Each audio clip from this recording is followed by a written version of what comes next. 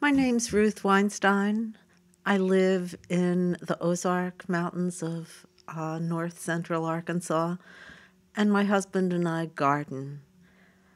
I do many other things, one of which is writing poetry about a gardening life, and I'm going to read a few poems for you today.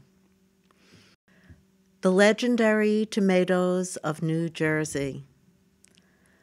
The legendary tomatoes of New Jersey linger on the taste buds of my childhood memories, their tart, sweet juice dripping warmly down my chin and arms, right in my grandfather's garden.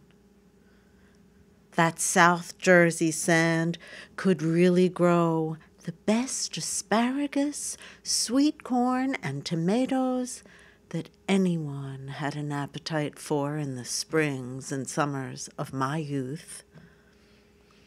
True, they were not grown organically, it being the 40s and 50s when DDT was king. And I don't remember the varieties of tomatoes, those little plum ones that someone's Italian grandmother turned into rich gravy, and the big honking slicers we ate with charred, high-quality burgers and grilled corn. Green ones and cukes made it into the crock with dill and garlic from my grandfather's patch, and once they were fermented just right, went into jars in the old propane fridge. The grated black radishes were eaten by the brave with rye or pumpernickel and Aunt Lena's butter, sour cream, and cottage cheese.